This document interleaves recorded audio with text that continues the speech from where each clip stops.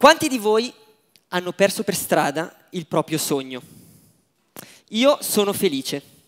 Io amo il mio lavoro. 3 frasi hanno caratterizzato la mia vita fino ad oggi. La prima: fare ciò che ami è libertà, amare ciò che fai è felicità. Amare ciò che fai è felicità. Io amo il mio lavoro e per questo sono felice. Il mio lavoro ha come protagonista il circo. Ho incontrato il circo per la prima volta a 8 anni, nello stesso modo in cui molti bambini di 8 anni incontrano il circo per la prima volta. Mio nonno mi portò a vedere il circo che in quei giorni era nel mio piccolo paese, in provincia di Novara. Appena entrato nel tendone, rimasi letteralmente affascinato.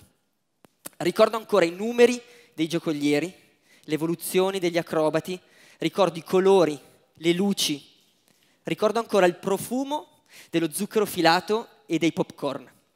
Quel giorno il circo è entrato ufficialmente per la prima volta nella mia vita.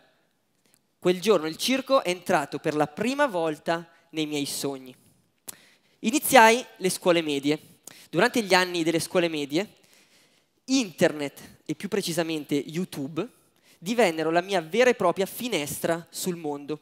Grazie a internet ho iniziato ad approfondire il discorso circo. Ho iniziato a conoscere le diverse discipline, le diverse tecniche, ho conosciuto persone, guardavo spettacoli, insomma, dedicavo il mio tempo libero a giocare, a guardare il circo. Guardavo il circo, mi appassionavo al mondo del circo. Durante gli anni delle scuole superiori, il circo per me da gioco diventa una vera e propria passione. Nello specifico mi appassiono alle tecniche di giocoleria e nella mia cameretta da autodidatta inizio a giocare, a fare il giocoliere. Sempre negli stessi anni, sempre grazie a internet, vengo a conoscenza del Cirque du Soleil, il circo per eccellenza, il circo con la C maiuscola. Cirque du Soleil è una compagnia di circo canadese, nata alla fine degli anni '80 e si distingue dagli altri circhi perché è stato uno dei primi a non utilizzare gli animali nei suoi spettacoli. In quegli anni la critica gli desse pochi mesi di vita perché un circo senza animali in quegli anni non poteva far fortuna. Ad oggi Cirque du Soleil è la compagnia di circo e spettacolo più grande al mondo. Vanta oltre 5.000 dipendenti e ha all'attivo più di 25 spettacoli itineranti in tutto il mondo. Una voce dentro di me mi disse: se mai un giorno riuscirai a lavorare con il circo, dovrai lavorare per quel circo. In camera mia, con le palline, stavo iniziando a diventare bravino. Ero bravo a far girare le palle. Quindi il passo da lì è stato breve. Mi dissi: perché non trasformare questa tua passione, questo tuo gioco, in un lavoro? Perché non vivere grazie alla giocoleria? Wow. Presi coraggio, andai dalla mia famiglia. Premessa: nessuno nella mia famiglia ha a che fare col mondo del circo o dello spettacolo. Presi coraggio, andai da mio papà e da mia mamma. Avevo da poco finito gli esami di maturità. Gli dissi: papà, mamma, io voglio fare una scuola di circo. Esattamente 2 mesi dopo ero ufficialmente iscritto a ingegneria meccanica. Bam! Ero ufficialmente iscritto a ingegneria meccanica. A ingegneria meccanica, per far felice le persone che avevo attorno a me, ci rimasi comunque 3 anni e diedi 30 esami. Sempre in quel periodo, attorno a me, volavano frasi come: guarda che col circo non si mangia, guarda che forse 1 su 1000 ce la fa. E mi dissero anche: cosa pretendi tu che vieni da questo paesino nella provincia di Novara, cosa pretendi di arrivare alla corte del Cirque du Soleil? In quel periodo lessi una seconda frase: focalizzati su un obiettivo e trasformati in quello che pensi. Focalizzati su un obiettivo e trasformati in quello che pensi. Pensa al circo e diventerai circo, mi sono detto. Con una massiccia dose di coraggio lasciai ingegneria meccanica. Iniziarono anni veramente duri. Iniziai a studiare seriamente e ad allenarmi seriamente. Frequentai un corso di teatro e giocoleria in una scuola in Svizzera e in una scuola a Torino. Presi una laurea breve in scienze motorie applicate al circo sociale all'Università di Tor Vergata di Roma. Mi allenai molto, studiai molto. Ma la sfida più grossa per me in quel periodo non è stata lasciare ingegneria meccanica. La grande sfida per me è stata entrare in un mondo a me completamente nuovo.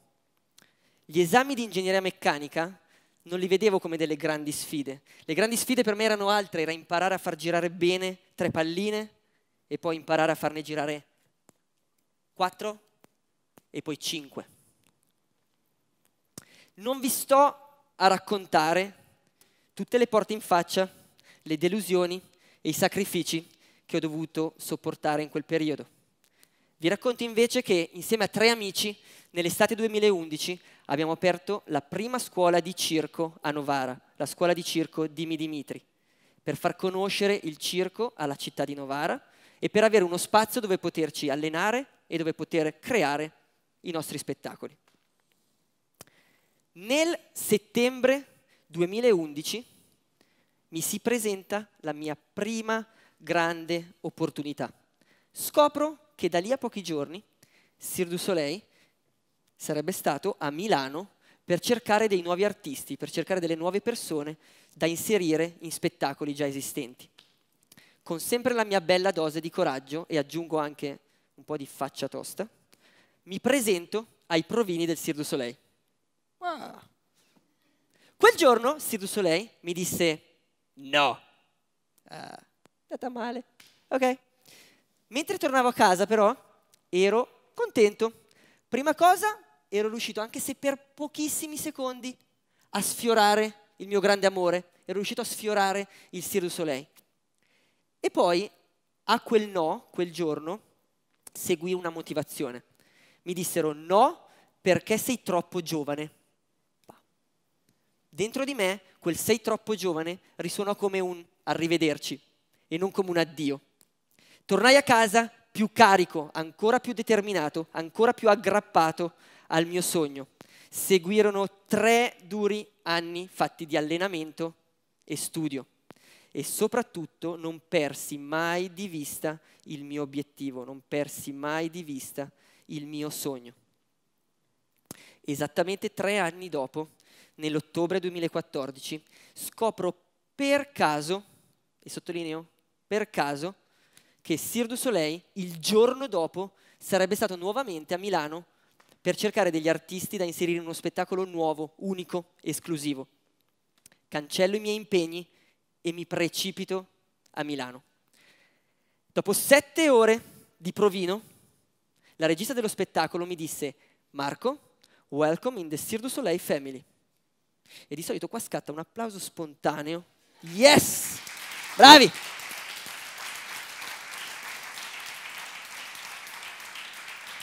Ok. Complimenti per la spontaneità. Yes. Le cose migliori non si programmano, succedono. Le cose migliori non si programmano, succedono. Ce l'avevo fatta, ero entrato nella famiglia del Cirque du Soleil. Avevo finalmente raggiunto il mio sogno.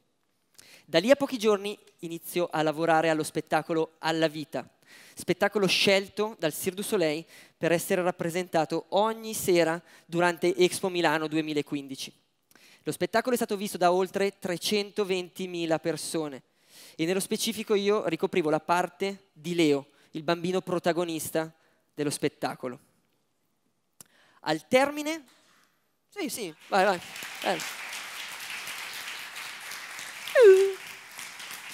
Ok, al termine di Alla Vita, al termine del mio primo lavoro col Cirque du Soleil, mi sono detto: Marco, ami il tuo lavoro? Sì. Sei felice? Sì. Hai raggiunto il tuo sogno? Sì. Vuoi fermarti? No. Raggiunto il mio sogno, raggiunto il mio obiettivo, me ne sono subito posti degli altri.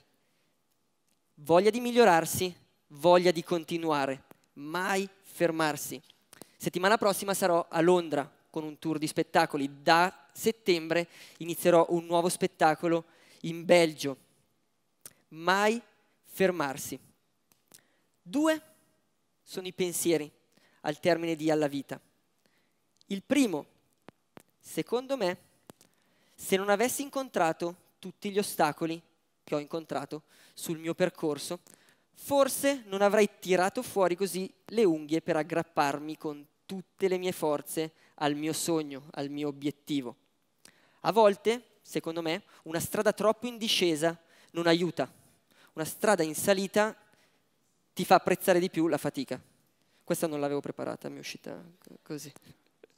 E secondo, questo ne sono pienamente convinto, quel bambino che 20 anni fa ha iniziato a sognare insieme a suo nonno sotto il tendone, quel bambino non ha mai perso per strada il suo sogno.